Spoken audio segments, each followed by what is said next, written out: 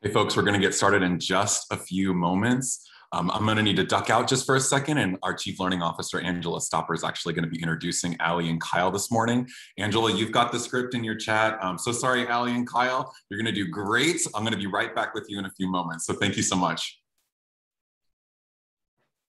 Good morning, everyone. Thank you for being here. As Colin said, my name is Angela Stopper, and I'm your Chief Learning Officer on campus. Let's see. So I want to let you know I'll be here to moderate for you today. And I have the pleasure of welcoming our Coaching Fundamentals presenters from BetterUP. Please note we'll be providing the slides and a recording of the session to everyone on the main Now Conference website after the conference is concluded.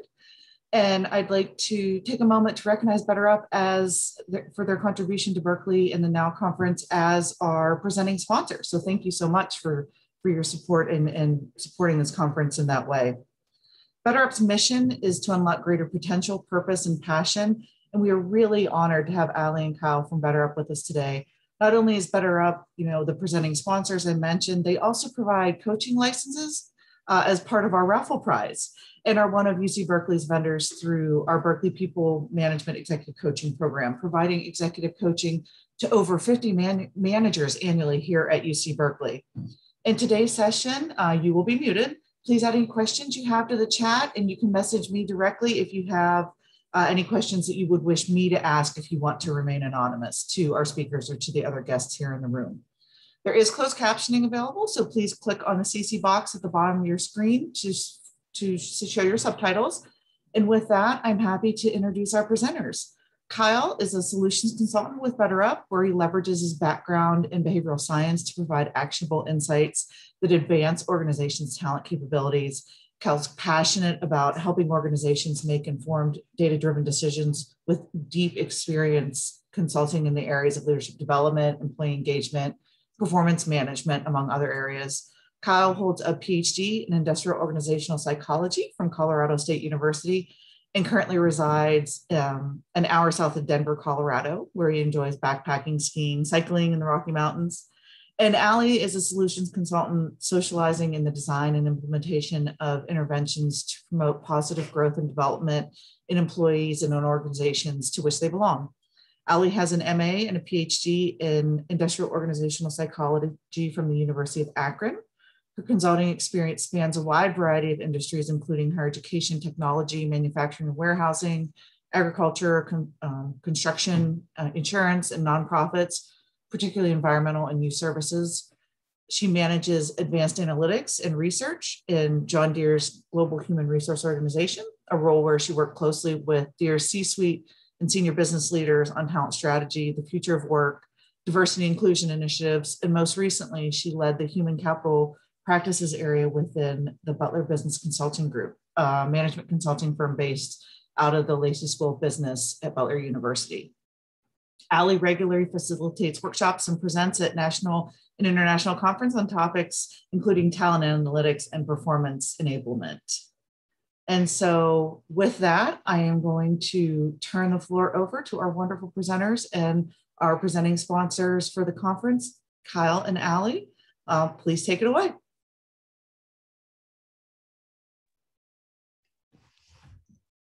Thanks so much for that introduction, Angela. We're so pleased to be partners with Berkeley and to be here with you today. Really looking forward to this. Kyle, is there anything you'd like to add before we move forward?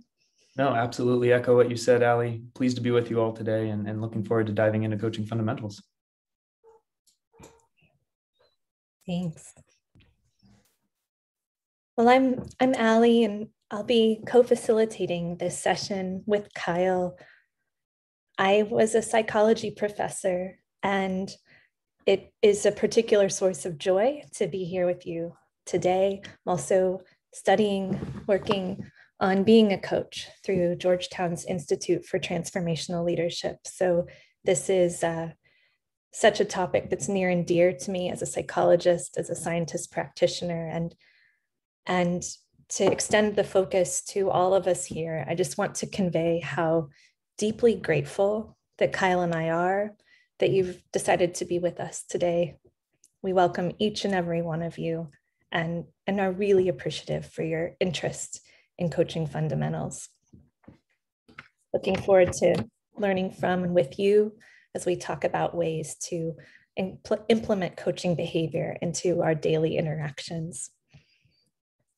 If you're open to it, I'd love to start us with a very short centering exercise. You may have practiced this in your lives or you may have not. And so I just invite you to be comfortable with any discomfort. And this will take just a few minutes of time. This will get us in the headspace for the rest of our time today.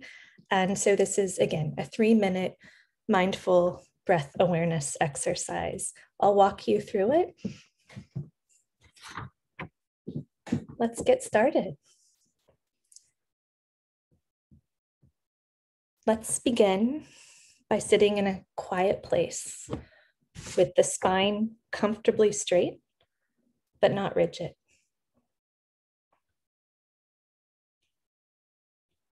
Sitting in a posture that feels dignified, whatever that means to you. Feel free to be on camera or off, eyes open or closed. Just notice what feels most comfortable to you. Notice how you're sitting without judging yourself. Feel your feet on the floor. Feel your legs, your hips, torso, arms. Feel your chest, your face. And bring your attention to the physical sensations of breathing with a sense of curiosity and openness. Feeling the breath come in and go out. Accepting things as they are in this moment. Follow the breath as it comes into the body. Observe and feel the breath without judgment. Notice the slight pause between the in and out breath, and follow the out breath, noticing that the out breath turns into the in breath. Be with the sensations of breathing.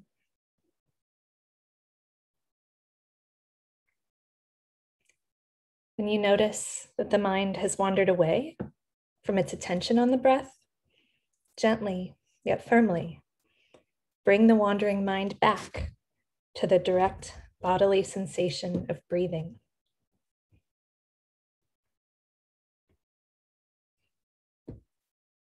Avoid making yourself into a failure or giving yourself grief. Pivot your feelings instead and generate a feeling of being okay and accepting yourself as you are.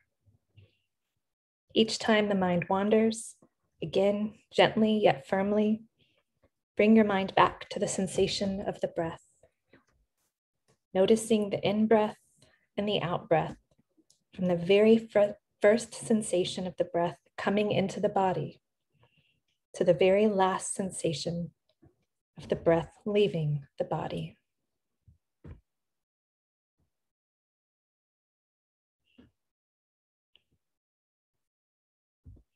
When you're finished, stretch gently, thanking yourself.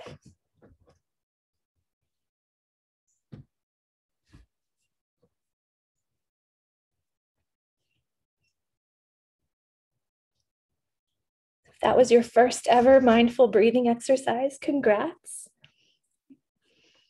Proud of you. If it felt funny or funky, totally get that. Invite you to consider making it a part of your daily life. A really nice way to potentially transition between meetings. I had 15 meetings yesterday and definitely needed to do that a time or two. So thank you. I'm really looking forward to getting underway. Kyle, anything from you before we move forward? I would say thank you, Allie. I did not know I needed that until we were doing it. So I feel much calmer, and I hope I speak for a lot of our audience. So thank you. really my pleasure. Appreciate everyone's openness to it. And hopefully you're getting a sense for Kyle and I in terms of style, really open, really eager to hear from you. Love chats coming in. We welcome questions. I'm really comfortable with interruptions. Actually, interrupting is part of building coaching capacity. And really, if you want to say something, ask something, please feel free to come off mute and do so. This is a space for us to learn and grow and think and experiment together. So without further ado, let's go. And Kyle will be controlling the slides also. So Kyle, thank you for sharing your screen and pushing click and doing all those important, oh, so important things. Hard work, but someone has to do it. Awesome. All right. So what we're going to be doing in this first section is I'll spend a few minutes laying some groundwork for the power of coaching. And so beginning with the end in mind, we'll talk about from the standpoint of empirical evidence, what we know about the impact coaching delivers.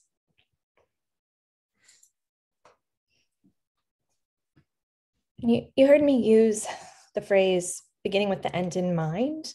And so we are very interested at BetterUP and beyond in how coaching as an intervention delivers very tangible, measurable impact through improvements in a variety of domains, in mindsets such as self-awareness and growth mindset, in outcomes such as job performance, in skills such as how we communicate, which is an absolutely foundational aspect of how we relate with others and how we lead, whether we have direct reports or not, formal or informal leadership. Coaching fuels our effectiveness with that, how we set and meet our goals, and more holistically, how we live, how we feel as though we thrive and are effective in this world at large, which has been really hard for so many of us in this pandemic period. And coaching is helpful in driving positive growth in all of those arenas. And if we allow our attention to turn for a moment to the financial arena, which frankly is an important arena to consider as constrained budgets are being invested into powerful interventions like coaching, is we know that coaching works from a financial metrics perspective. It's associated with increased revenue, success in attaining revenue targets. And we did not commit a typo. There are multiple studies, starting with a 2009 study sponsored by the International Coaching Federation and many ensuing bodies of work that cite the median return on investment or ROI of coaching at a somewhat astonishing 700%. So coaching delivers impact.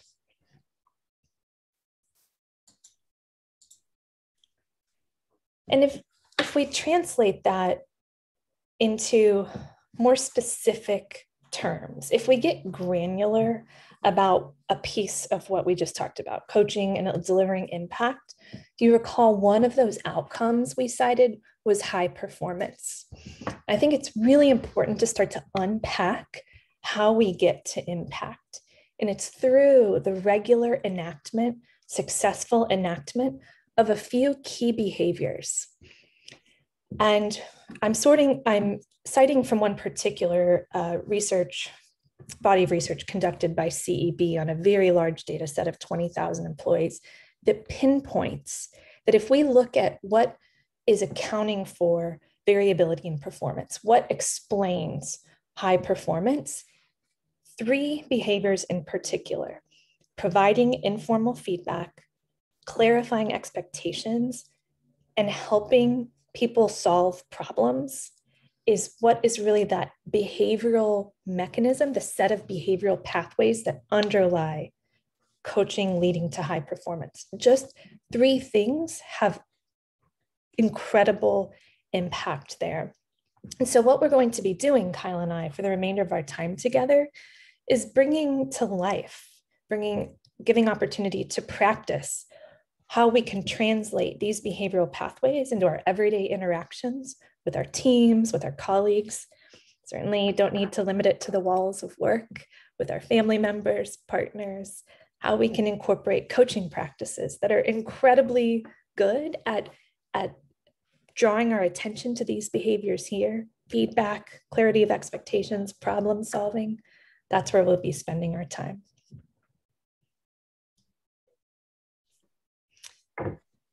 I'd love to invite some of your perspectives at this early juncture. You've heard me for many minutes now, and this is a workshop after all. It's intended to be interactive. And I'd love for us to think about what gets in the way of us walking down those behavioral pathways I just cited. We know, I think all of us fundamentally know and understand that how important these ongoing coaching conversations, the provision of feedback is to inspiring high performance and having high quality relationships with one another. Let's do a quick bit of brainstorming in the chat. What do you think tends to get in the way and block us from going down those behavioral pathways of having those ongoing conversations? Please feel free to weigh in the chat. What are any blockers that you've experienced or encountered in others?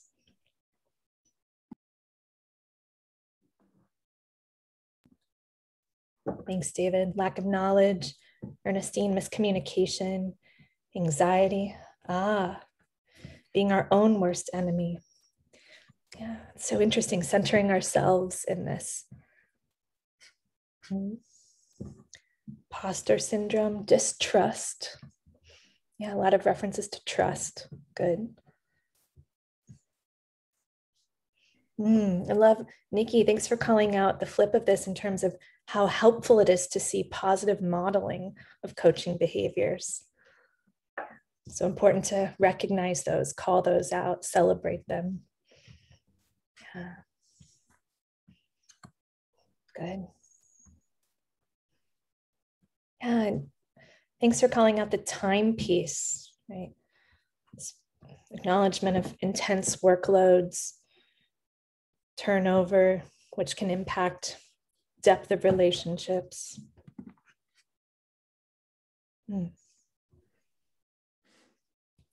Nathan, thanks for calling out the energy dynamic here. Yeah. Kyle, anything standing out to you that you'd like to speak to in the chat?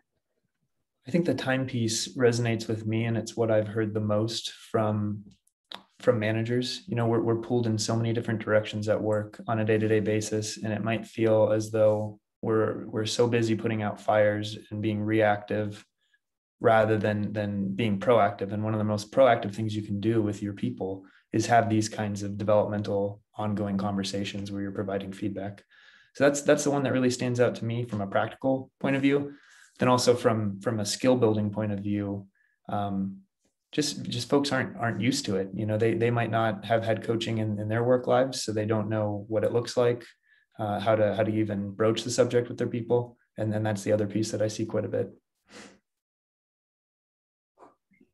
Yeah, thanks, Kyle. It's a nice job calling out that efficacy component to this.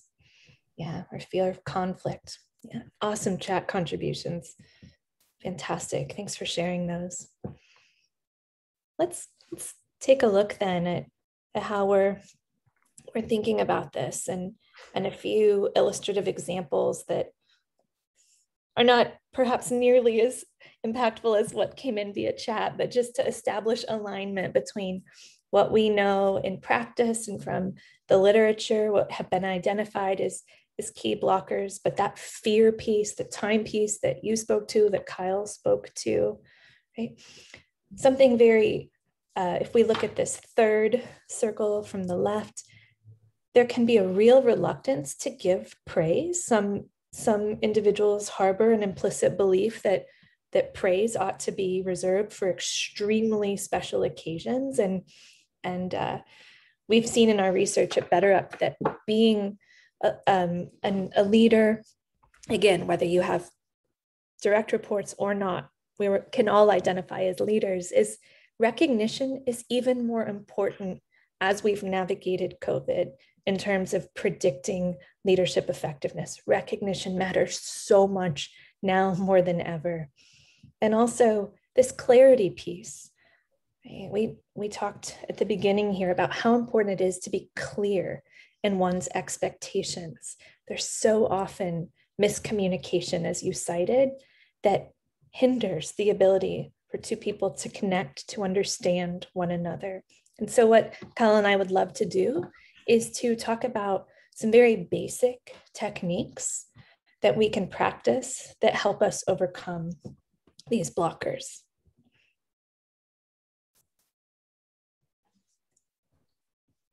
And we'll do some early celebration and recognition of ways, small ways, easy ways, from an effort perspective that we can practice to become just that leader who guides high performance in each and every one of our team members. And those ways are getting to know people as individuals, right? Appreciating the uniqueness of each of your coworkers, getting to know them, being clear. We'll talk about how to get better at that. Offering guidance and support. We've seen in these pandemic-laden times how critical it is for leaders to be willing to provide support to their teams. Asking good questions and listening. We'll be spending the bulk of our remaining session together on what that looks like, how we do that well. Providing timely feedback, not waiting, right? Having a problem-solving orientation, and finally, showing appreciation. Thank you. I appreciate you. Okay. We can just make that part of how we communicate. So seemingly basic and yet important to practice and get more skillful at so it becomes effortless. That's where we're going to go the rest of our time today. And Kyle, I'll let you take us there.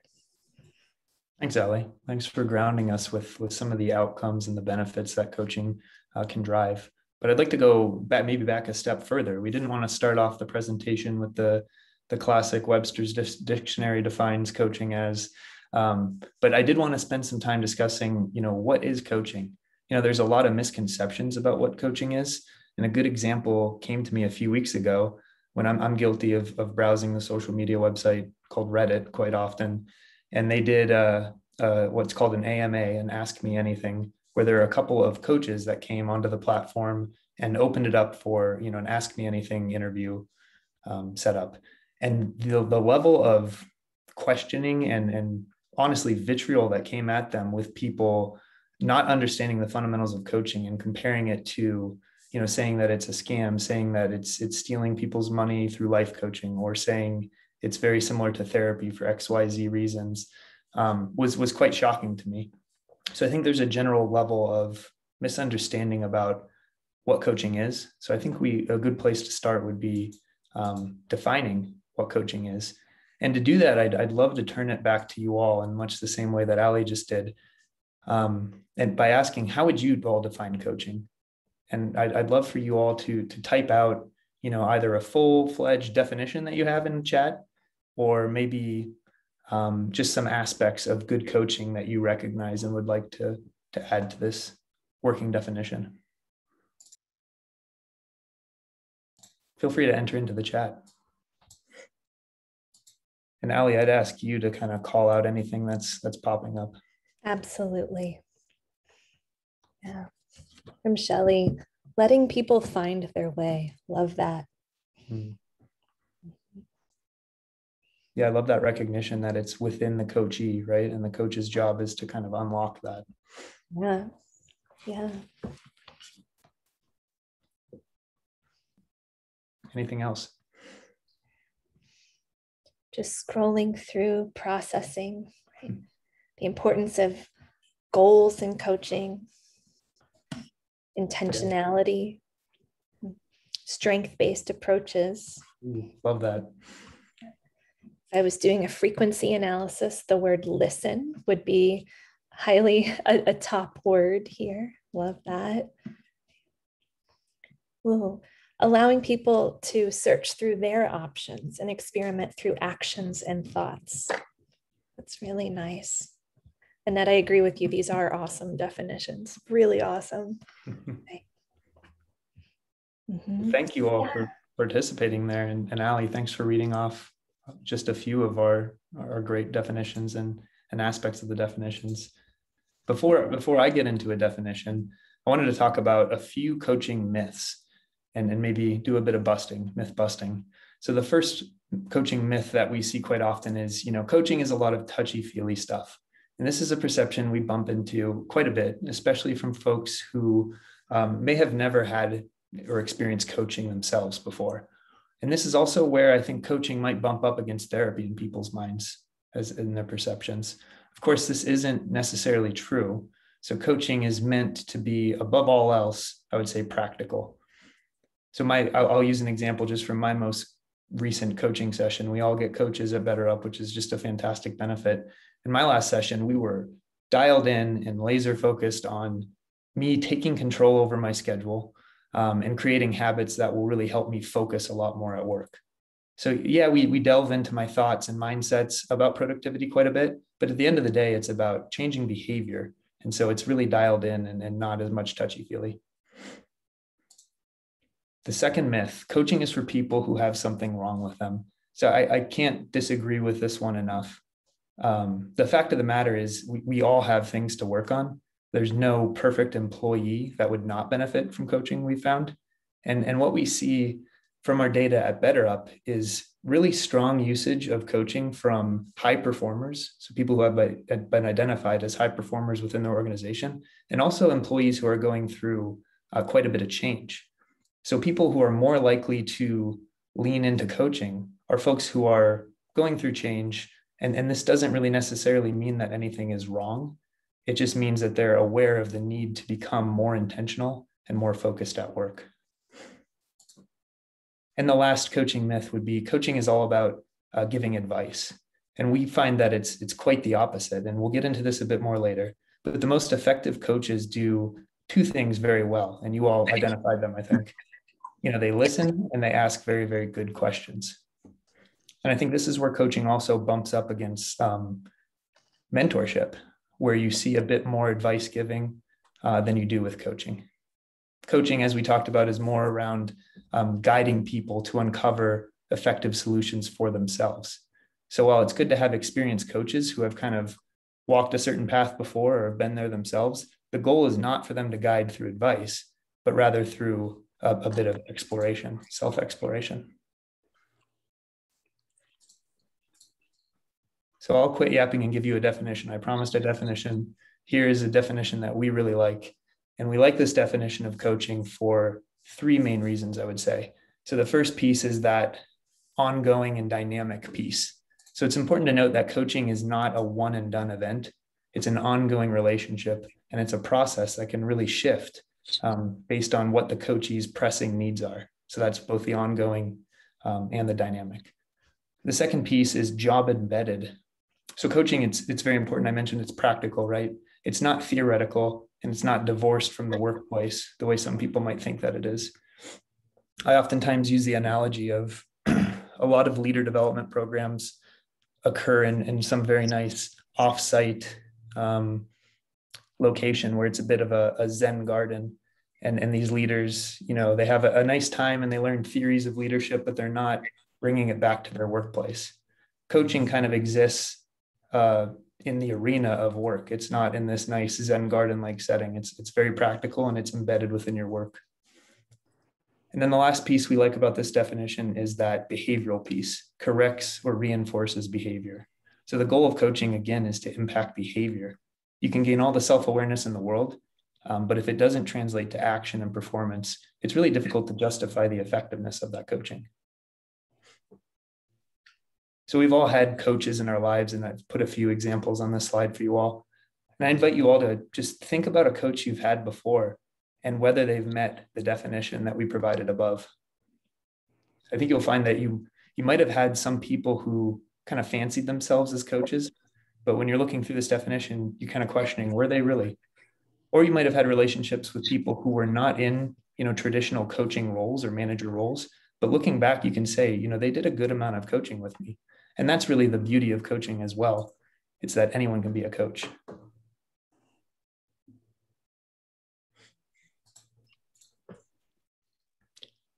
So to clarify a bit more, here's a nice slide that breaks down what coaching is and what coaching is not. And I'm also interested to hear, as you read through this list, are there any other misconceptions about coaching that you may have heard? And again, invite you to type those into the chat, or maybe if there's one on the list, the misconception list, that you've heard quite a bit, feel free to add that in the chat as well. And we'll have a quick discussion.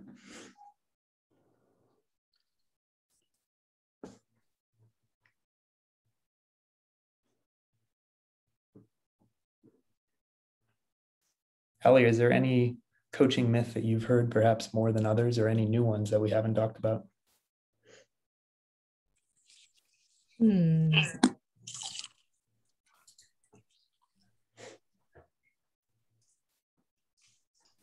Something that's coming up for me based on the coach program I'm undergoing is this tension between coaching and consulting.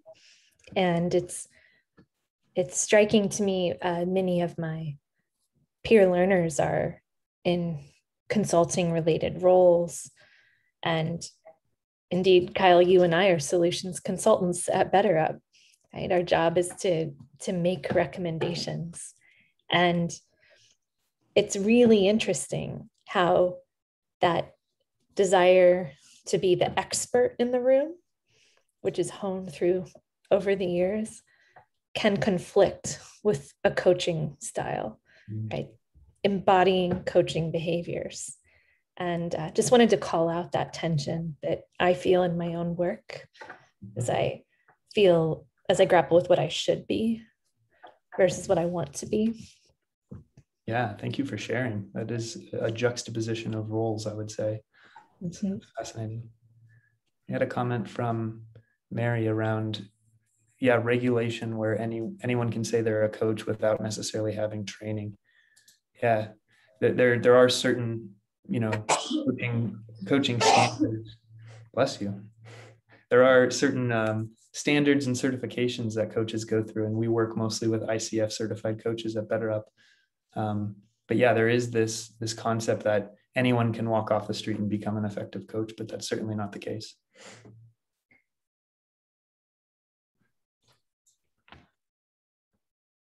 All right. Also, just building on that, this awareness that while we may not all be certified coaches and oughtn't declare ourselves such, we can all interact with others in ways that are characterized by a few core behaviors that we'll be talking about and practicing. And we've seen a lot of organizations that we partner with at BetterUp really embracing this idea of manager as coach. And having coaching is a wonderful way to shift one's behavior to be a manager coach. And we look forward to practicing more of that today. And thank you, Mary, for that great chat contribution. Yeah, thanks, Allie. That's a great segue into, applying it to your day-to-day. And what you see here is the range of conversations that really you might see yourself having in an everyday workday.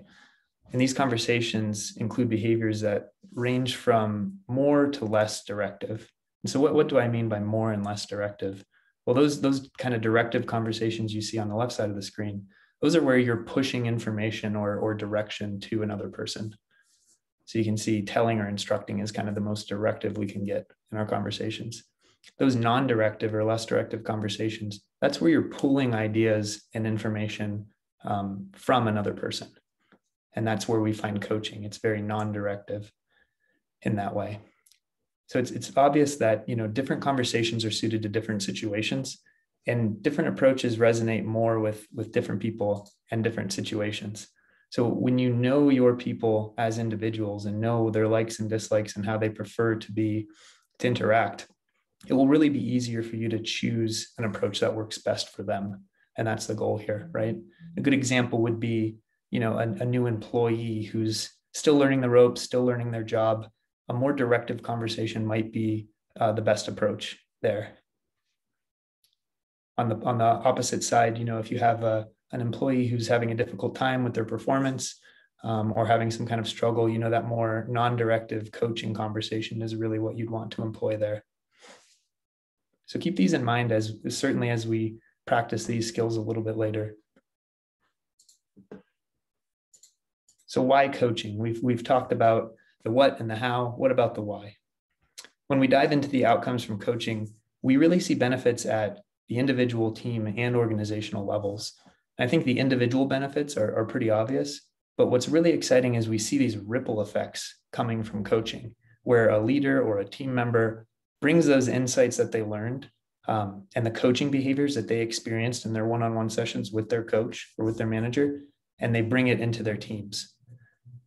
So it's a really exciting kind of way that coaching can spread, and you can create a coaching culture through one person just learning how to interact in a more coaching manner. The other piece that's important is that coaching conversations build trust, right? We know this. We know that trust is of utmost importance at work. And we know from decades of research that strong relationships built on trust lead to positive outcomes at work. And we've got a few of those outcomes listed for you here. Increased creativity and innovation, problem solving because people feel safe to bring up risks or difficult challenges, personal growth, high performance. There's a lot of benefits that all stem from that trusting conversation.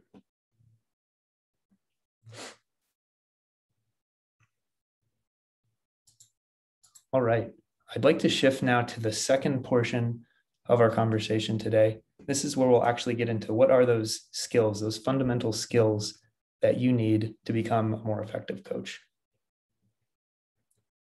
And I'll start with this framework. It helps to have an organizing framework for coaching. And that might seem a bit counterintuitive because coaching, as we talked about, it's personalized, it's relationship oriented. But really approaching a coaching relationship with a model in mind or a framework in mind can help you become more purposeful with those interactions. And what we recommend is the GROW model, which has 4 key components. It's got goal, reality, options, and wrap up. So I'll go through these quickly and pass it over to Ali in a bit here. But this is how you might apply the GROW model, and I'll flip through each one in turn. So the first piece is goal. And this is really establishing what the person wants to get out of their coaching session or out of this conversation that's meant to be a coaching conversation. You can see some of the key questions that really frame your conversation. What do you want to achieve? What's the idea you had in mind? And what are your overall objectives? It helps, get those juices flowing and helps people start to think about what they want to get out of the session. Then you transition into the here and now. You transition into reality. So in this stage, you let the coachee tell their story and you invite a bit of self-assessment while they're telling their story. What's happening right now? When does this happen? What effect does it have on me as a person and other things? And you can see some of the key questions here. Where are you now? What is your reality or what are you striving for? And asking for that self-assessment. Oftentimes here you would have some kind of assessment that you could debrief with the individual. It could be a 360, but you could also just invite an honest self-assessment and talk about it. You don't need to necessarily have something on paper to ground. The third piece is options. So this is brainstorming options together. And the important piece at this stage is to ask, do not tell. So it gets back to the whole self-exploration and not giving advice necessarily. You really want to empower them and ensure that they know they have the choice by asking the kind of questions like, what can you do to bridge this gap? What are your options? Who can help you? Really start to brainstorm, how do I put my plan into action? And then spinning off of that, the final piece is this wrap up. So the important piece to this step is gaining a commitment to a course of action and really agreeing on some kind of implementation of new behaviors. And here you really want to close out by, getting a solid commitment about next steps. You will schedule XYZ meeting for next week, you'll discuss XYZ and want to come out crystal clear on what the next steps are here. So this is the GROW model. Again, incredibly effective, incredibly important to come in with some kind of framing in your mind rather than being completely open-ended with these coaching conversations, but thought we'd share that. And through the GROW model, you really want this to be your goal. You're not necessarily offering a crutch to anyone, but instead you're helping them discover that they're resourceful, they're creative, and they're perfectly capable of achieving their goals. And you can do this by practicing these 3 very, very important coaching skills that we're really going to spend the rest of the time chatting about here. So the first skill that Ali will go through is listen to understand. And that's really about making a conscious effort to hear, not only the words that an individual is saying, but more importantly, trying to understand that complete message. And you do that by paying full attention, recognizing verbal and nonverbal cues, and really avoiding distractions in your conversation with them. The second piece that I'll cover is asking powerful questions. These are open-ended questions that invite clarity, action, discovery, and they allow for expanded learning and some fresh perspective for your coachee. And then the third piece is that driving action. That's the final component. So to make that coaching conversation especially impactful, you need to move from that discovery and that brainstorming into action. So each coaching conversation, again, needs to end with an agreed upon commitment to a course of action and next steps. So let's spend some time walking through these one by one, and I'll pass it over to Ali to cover listen to understand. Thanks, Kyle. And just as we're laying this groundwork for what a conversation looks like, a coaching conversation, that is. And Kyle, thank you so much for talking about that GROW structure, that it's such a helpful framework for thinking about the beginning, middle, and end of a coaching conversation. And these are intended just to be a bit bigger picture about all of this for a moment, to be ways that you can embrace and practice in your work worlds and beyond, incorporate into the goals you're setting within Berkeley and beyond, talk to your colleagues, your manager, whomever else is a relevant stakeholder here about what you want to work on, and so that they can start giving you feedback on the extent to which they perceive you doing these things. So I would just really encourage you to be thinking about, how can I incorporate these pieces into my work, let people know that I care about this, that this is important to me, because that's such a direct way to demonstrate commitment to this path and enlist others as accountability partners in your coaching journey. And it's also quite likely to bolster performance perceptions as well. So it can be a very helpful strategy as we want to be perceived more favorably at work and beyond. So with that as a background, I'd love to go deeper into this idea of listening, which I know is top of mind to many of you. You cited early in this, when I ask you what gets in the way of us having good coaching conversations, you said listening failures. And I'll quote Brene Brown, who is emerging, as no doubt many of you know, is a very popular voice in thinking about positive psychological applications of listening techniques and beyond, and just reiterating this core point that Kyle,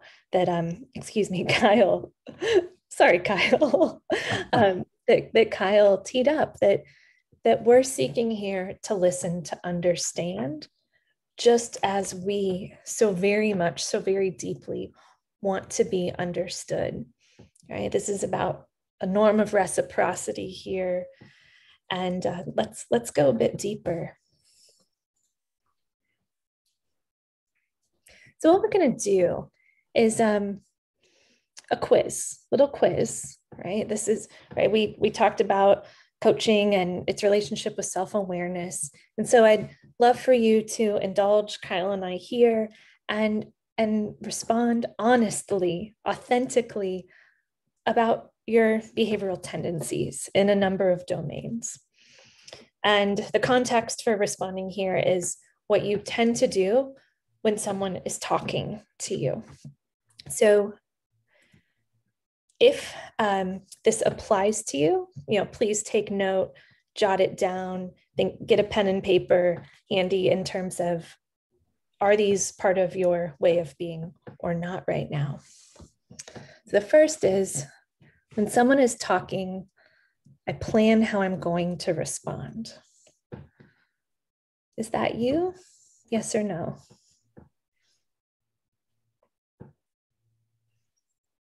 Next, when someone is talking, I watch for significant body language. Is that something you do? Yes or no? Next, when someone's talking, you ask questions to get more information and encourage the speaker to say more. Kyle, we can go ahead and put the rest of these forward. Thanks. Someone's talking, do you find yourself thinking about other things? Do you interrupt the speaker to make a point? Do you repeat what you've just heard to ensure understanding?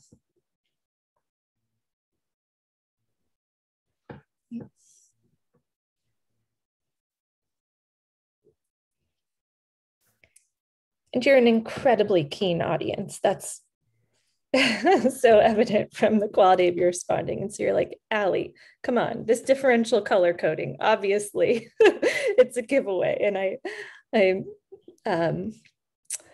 was off a bit in terms of those slide canes there. I apologize. And what I'd love for someone to come off mute and explain to us is, what's the difference? What's the difference between items 1, 5, and 6 here, and 2, 3, 4, and 7? Is anyone comfortable weighing in on that? What's the difference?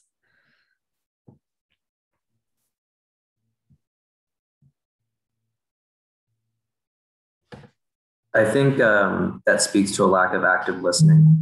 A lot of it seems like you're thinking about your response and not really sitting there and considering what the other person is saying. Thanks, Anthony. So to paraphrase back what I heard from you, you're suggesting that 1, 5, and 7 are frankly failures in active listening. Is that fair? That's fair. Yeah, totally. You're spot on, right? This is anti-active listening. And this is what we do so much of, right? It's so very natural to think when you're in the midst of a conversation to turn the focus back to you and what am I going to say next? Am I going to say it crisply and concisely? Right? Can I speak before I forget it? Right? The mind wanders. Right? And yet, those are true failures in active listening. Those are the antithesis of what's foundational to coaching, okay, to having a coaching conversation. And these other pieces, I think Anthony, I'm so grateful to you for hopping in there. Applaud it. Thank you so much. And those other pieces, they might feel funny, right? Like, especially the watching for significant body language. Did anyone feel a hint of surprise at seeing that on there? That attention to another's body? Curious. Feel free to type in the chat. Or Kyle, what's your reaction when you first learned about this body language piece? Body language piece, my mind goes to our current environment of, Zoom meetings and webinars and Zoom fatigue. So you don't have the full picture when people are standing in front of you, and folks can be so run down. Allie, you had 15 meetings yesterday. I don't know if meeting number 1, you were as crisp and fresh as you were for meeting number 15, but for most people, that's not the case. So when you're interpreting body language, there's a lot more you need to take into account now that we're in this virtual environment. And that's what jumps out to me about that one. Yeah. So thanks, Kyle. And some great chats building upon this too. The body language one is stands out, I think, compared to some others in terms of can feel funny, and yet why it's valuable and how it embodies active listening is this recognition that there's value in getting out of this cognitive realm, the realm of the mind, and connecting with others more deeply. And coaching is about connection, caring enough to try to connect more deeply, more authentically, and paying attention to others' posture, leaning forward, or subtle signs of disengagement. Fists clenched, right, or open, turning away versus gazing in. Those are all things that patterns that tell us something. And sighs, I know people who sigh, yeah, joy, totally. Changes in tone of voice. These are all tells that just help us pay attention to more than the words, right? Because I think this happens, especially you're like, oh, I got to listen better. Words, words, words, right? Meaning. There's more to it than that cognitive aspect. So much is said by how we position our bodies, right, relative to one another. And I know it's been hard in this virtual space, and we're finding more and more urging us to turn our cameras off. And indeed, it's still, you can pick up the sighs, the pauses, the gulps, right? The silence, the pace, right? It's more than the words. Sometimes it's the non-words. Appreciate the opportunity to elaborate on that. Also, I'll elaborate a bit on the last point as well, the value of repetition or paraphrasing. I think there can be environments in which we feel as though if you repeat what you've just heard to ensure understanding, there can be fear that you're not perceived as super quick on the uptake, right? Or not sharp enough to have gotten it the first time. And that's so at odds with the spirit of coaching conversations we're talking about, that paraphrasing, repeating back, that's a key part of connecting, ensuring understanding. So there's clarity and a firm foundation from which to move forward. So repetition has a ton of value. Thanks for letting me linger here. Any questions or points that people would like to probe further? Feel free to ask or come up or put it in chat.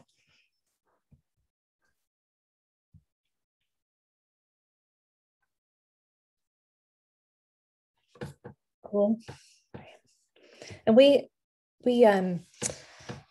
happy to take more questions as well later on. Kyle, let's go forward. Right. Let's pop one forward further. I wanted to introduce you. I won't linger here too long. I want to be mindful of our time and just say that motivational interviewing, if active listening is an area of deep interest to you, I encourage you to go into the realm of motivational interviewing, which gives us some frameworks that help us really understand on a deeper level what it means to actively listen.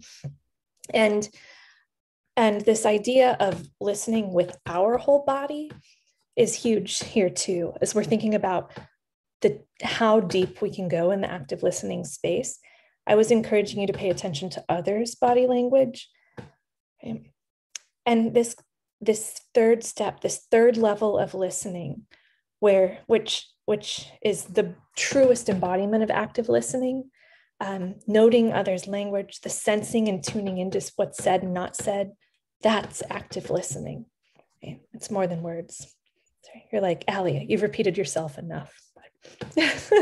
Will the song More Than Words be stuck in your head? I don't know. Let's go one more forward, Kyle.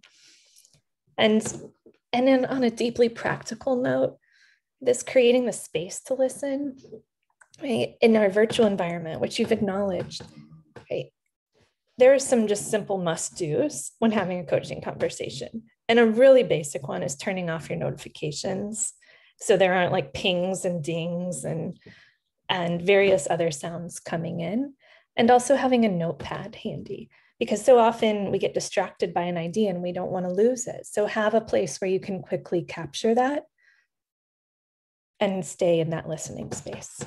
Back to you, Kyle. Thanks, Allie. The second piece we wanted to chat about is asking powerful questions. So listening, such an important foundational skill. How do you then transition and start to interact by asking powerful questions to get to the heart of the matter with who you're speaking to? We have a quote from Peter Drucker here. It's a nice quote around the dangers of asking wrong questions, the wrong question. I'll reframe it a bit to be more positively written. So by asking powerful and insightful questions, you're really framing the rest of the conversation, and you're setting the person that you're speaking to on a path towards self-discovery. That's the power of asking the right questions. It's really a jumping off point in which you can explore many different topics with someone. So what's so powerful about asking questions? When I was doing a bit of research on this, there's actually a lot of research suggesting that asking good questions actually increases your likability, which is pretty funny. So the next time you're at a networking event, maybe skip the long-winded story and just sit back and listen to someone and ask questions, more detailed questions around their story. And that might be a way for folks to like you a bit more.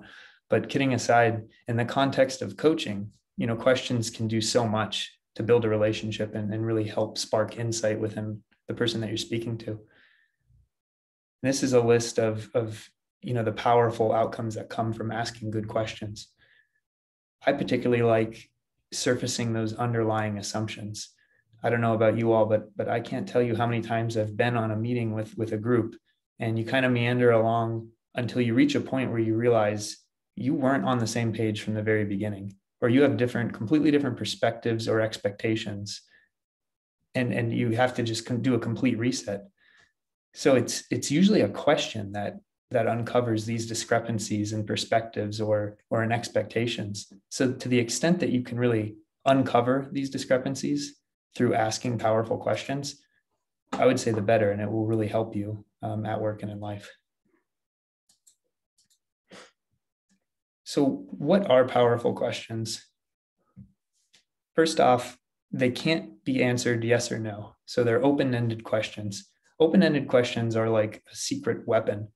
They invite more information and more ideas from the other people, and they're just so powerful at getting to the heart of the matter with someone else. They also encourage dialogue, and they broaden other people's thinking. So it enables a lot of outcomes like creative thinking, reflection, problem solving. These are great ways. Open-ended questions are a great way to get to that. Now, you can obviously start your question in a number of different ways, right?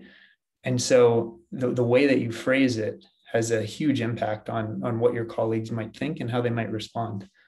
So for example, what questions? They're great because they really expand people's thinking. They get people thinking about all of the potential possibilities and creative solutions. So when you're brainstorming or when you're problem solving, what questions are really powerful in that way? How questions are powerful because they get people to think tactically. How might I approach this problem or challenge, and how might I solve it? What might my next steps be? How would I go about doing that? How questions are great for framing it in that way. And then why questions, very useful for digging into purpose or root causes of an issue. You've probably heard of the Socratic method, where you ask why several times until people get to the heart of the matter. And this has been translated into a business setting with the 5 whys activity, with the reasoning that by the last why, by the 5th why, you get at the true heart of the matter that you were originally discussing, because you might just be discussing the symptoms of the problem, right? The one thing I'll say about why questions is, they could make someone defensive, like they're being challenged or they need to defend themselves. So exercising a little bit of caution with the why questions is always wise. We've collected oh, sorry, Allie, go ahead. No problem. Sorry to interject. I was just thinking that on that spirit of why questions, it can be very tempting. Like when people are in the coaching conversation mode, they're like, oh, I need to correct I need to give some negative feedback or constructive feedback.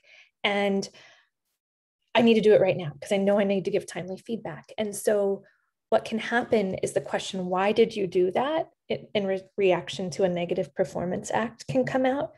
That's not a particularly effective question. Granted, it's open-ended, but it causes that defensiveness Kyle referenced. And so we would turn it around to, what might you do differently next time? That's forward-looking, less inclined to generate defensiveness. Absolutely. Absolutely.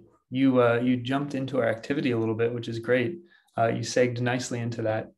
But before that, I just wanted to share some sample powerful questions that you can jot down or take note of when you get this presentation that you might want to employ in your day-to-day interactions to help with that. But the activity I wanted to walk through with you all is a little bit of practice around powerful questions. So our examples here, we have what Ali just mentioned, right? Why did you do that? If you're asked, why did you do that? How would you take that? What were you thinking? Another question. And do you have everything you need for the project? These are just 3 sample questions we have. And I would pose it back to the group. Are these powerful questions? Just add a yes or a no in the chat.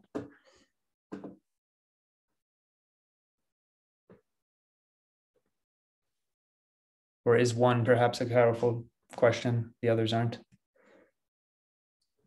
It's looking like folks are saying no. Is that right, Ali? Lots and lots and lots of no's, Kyle. That is right. So what I'd like to do with you all is how would we rephrase each question? And Ali got us started with translating, why did you do that, to how would you do that differently? And as she said, that's very forward thinking. It's a how question that really opens the door for exploration as to what they would do differently. How about the next 2? Let's start with, what were you thinking?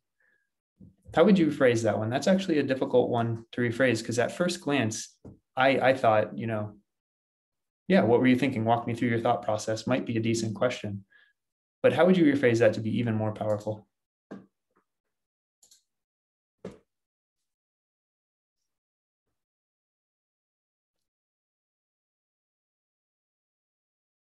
All right. So we've got some great options coming in. We're rephrasing the question, what were you thinking, to what was your decision-making process in this scenario? Ooh, can you share your thoughts? What did you learn from that? How would you do that differently? Fantastic. I love, what did you learn from that? Kind of a retroactive look at what you would take out of that experience. How about the last question? Do you have everything you need for the project? This is a question that, I could see a lot of managers asking a new employee or someone who just started on a project. Do you have everything you need? Just a quick, and I've often heard it, it's funny in that context, just as if it wasn't really even meant to be answered in depth. Do you have everything you need? Like, it's just spat out at you, right? So what are thoughts on how you'd rephrase, do you have everything you need? Oh, some really nice suggestions coming in. What else do you need for this project? How can I support you? What tools are you expecting to receive need? How can I help you become successful or meet your goals? Do you need anything else? What are some tools and resources you will need? Yeah, so open-ended, encouraging specificity. Love it. Yeah, I see one from Adriana. What are your needs for the project and what needs are not yet met? That's a fantastic question. And I like to ask those questions when I'm working with anyone on a new project. Like, what are you really wanting to get out of this? What's the experience that you want? So we can frame the rest of the project in that way. So thanks for practicing that with me. Much appreciated. We'll dive into our last topic here with, 7 minutes to go. Where did the time go, Ali? We'll be talking about drive action. So I'll pass it over to Ali. Sure. Thanks, Kyle. And I was just reminded of a study I read about a year ago where was looking at the frequency of questions elicited by one of 2 prompts. Do you have any questions? Or what questions do you have? And what questions do you have elicited far more questions. And so that's a go-to standard in now inclusive classrooms and effective pedagogy and effective meeting running, right? What questions do you have? Yeah. So we've talked about active listening. We've talked about the power of powerful questions. And our third and final takeaway here from a skill that you can practice to have better and more frequent coaching conversations is this driving to action. Okay. And a key component of behaving as a coach is to prime and encourage that action orientation, right? Focusing your attention on what's important for the other person, not you, and then instilling them with that responsibility to take action, right? That is a key part of this grow model in terms of how we end the conversation, right? It wasn't just a nice chat. This is how we ensure that it drives to impact by priming action, right? And it sits with the person acting as coach to move that other toward having the responsibility to take action. So let's go a bit deeper into that. As we all know, taking action is not necessarily the easiest thing. It can be so much more tempting to sit and fret and ruminate, right? But a key part of action, that drive to action, is ending with clear agreement. I'm sure you've heard the phrase, clarity is kindness. And so this is really bringing that to life in terms of when you're winding down a coaching conversation. You've done the listening, you get it, you've had the questions, right? How you end is so important. And what a good ending looks like is clarity on what's next, who's responsible for what, when will that occur, and then the next steps for follow-up. I think most of us know this in terms of effective meeting facilitation. We don't just say, oh, it's time, we got to go, right? It's about how do we wind this down in a meaningful way to move forward, right? And there are, these are the ways we can do that. I love this pithy little quote here in terms of best conversations are won or lost at the very end. This can be why the time management piece is so critical in terms of how we end. So I just invite you, as you're thinking about weaving coaching conversations into your regular practice with your team members, is that careful planning of a time-bound approach to like 5 minutes at minimum at the end of that coaching conversation